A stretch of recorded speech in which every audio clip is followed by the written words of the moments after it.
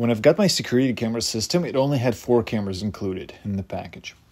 When I decided to add 4 more, I couldn't figure out how to enable those extra 4 channels. After struggling with this for quite some time, it turned out to be fairly simple setting. We're going to right-click and select Main Menu, enter username and password if necessary, then go to System, Digital, Channel Type. Here we're going to be presented with a rather confusing chart, but all we need to pay attention to are these 2 lines on the bottom, playback channel and maximum number of preview. And if you notice, if I start clicking and checking different boxes, those numbers change, and we want to find the one that has playback channels 8 and number of previews is also 8. All right, so let's choose that.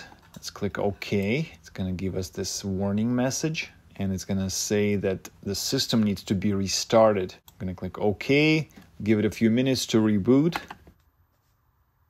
After restart, we're going to right-click again and then choose either View 8 or View 9. This is the View 8 layout, and View 9 is more of a grid, which I like a lot more. There you have it. We now have all 8 channels enabled on the DVR. I hope the video was helpful for you, and if so, please give it a like. Thanks. Have a nice day.